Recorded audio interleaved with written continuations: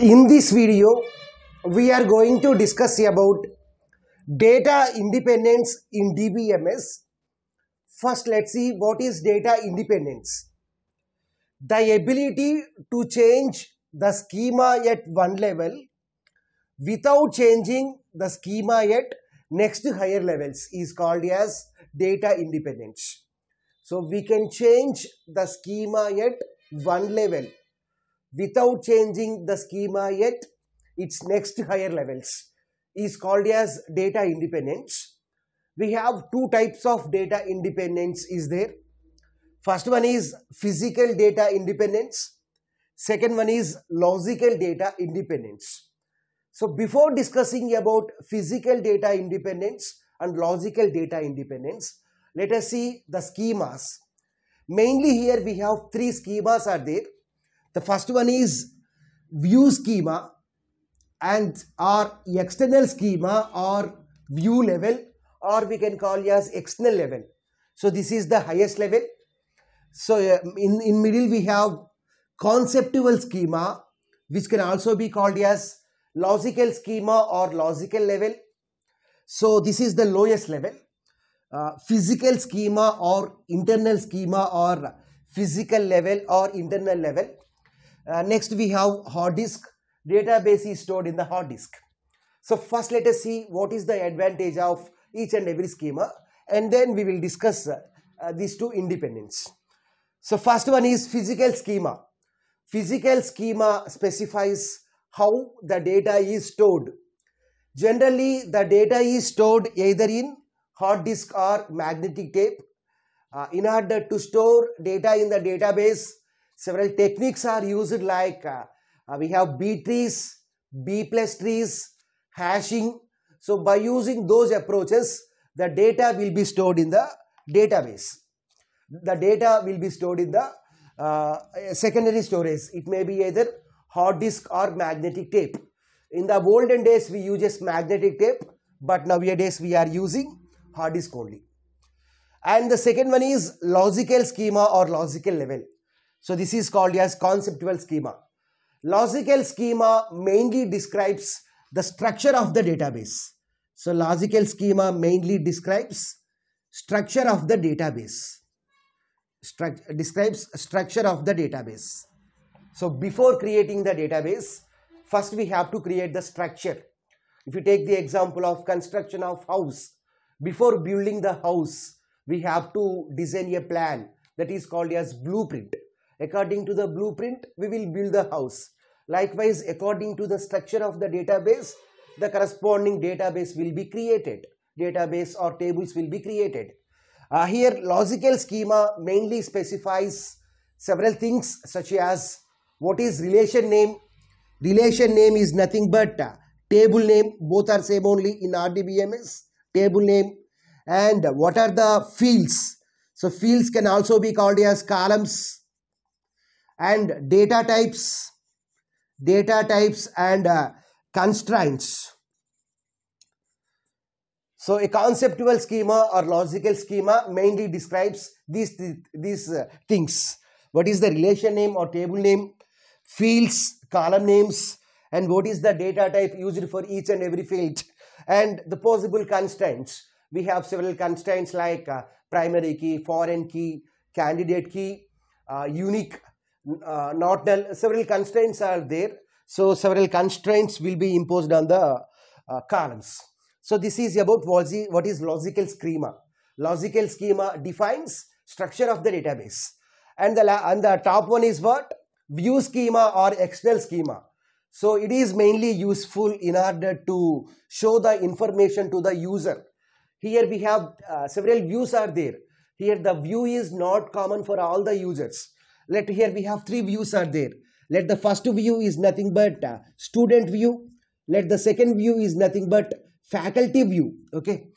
If you take the example of any college website, so after the student entered his ID, student ID or registration number and password, then some home page will get displayed. So student view mainly contains student attendance as well as student marks. whereas after faculty entered his details like faculty ID and password, then faculty view will be displayed.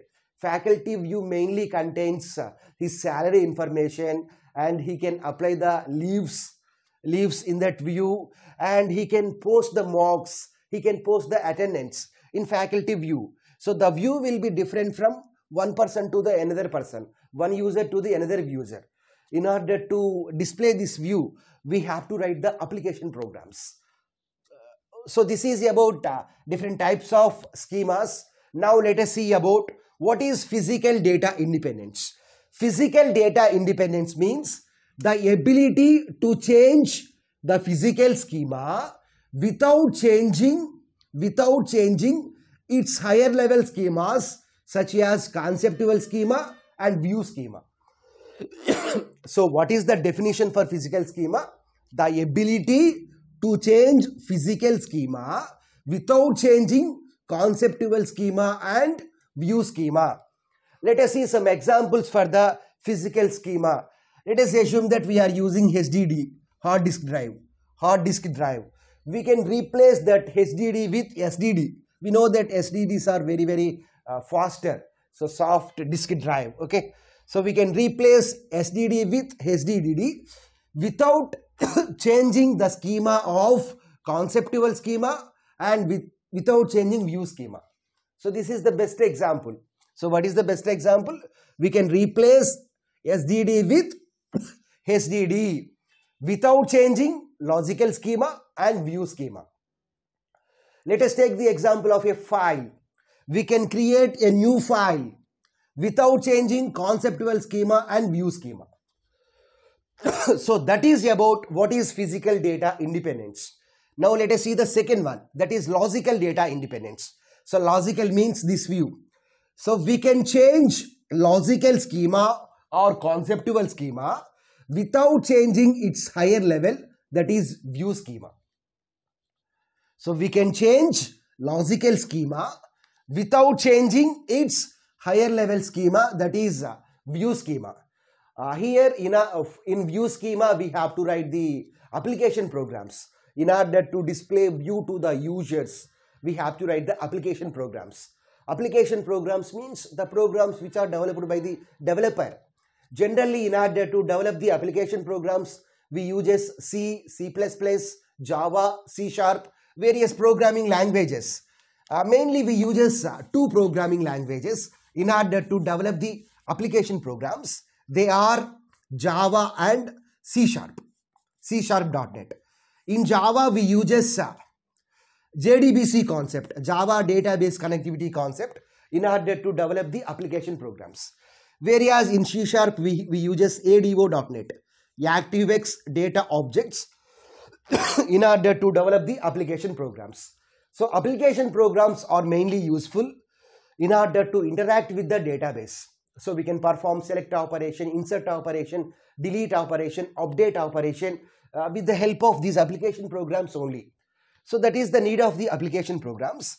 Here we can change the conceptual schema without changing the application program. So what is logical schema? Logical schema means the ability to change the logical schema without changing the view schema or external schema. So here what is view schema? View schema means here we are writing the application programs. Okay. So here we can, the best examples here are, we can add a new attribute to the corresponding structure schema, or we can delete an attribute. We can add an attribute or we can delete an attribute without changing the application program. So this is the best example for this logical schema, logical data independence. So this is about what is physical data independence and what is logical data independence. So the best example for the logical data independence is we can add an attribute or we can remove an attribute from the corresponding database without making any modifications on the application program. So physical data independence means the ability to change physical schema without changing its high level schemas such as logical schema and view schema. Whereas logical data independence means the ability to change logical schema without changing its higher level schema, that is view schema or application program. About data independence in DBMS.